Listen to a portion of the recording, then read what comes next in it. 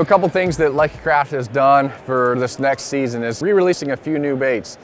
These have all been done in the past, the KJ flat as well as the LC 1.5 wake. Now these baits we've had out in the past, they've re-released them, also have some new colors. Great baits, two different models for two different scenarios of fishing. The KJ flat is a really good cold water flat-sided crankbait. This thing in the water has a really good hunting action, a real tight wobble, which is really good for early spring flat side crankbaiting. Now the 1.5 wake is a great shallow water bait. This thing wakes on the surface. This is one that you can fish around grass, real shallow grass. You can fish around shallow walk. It almost acts as a topwater.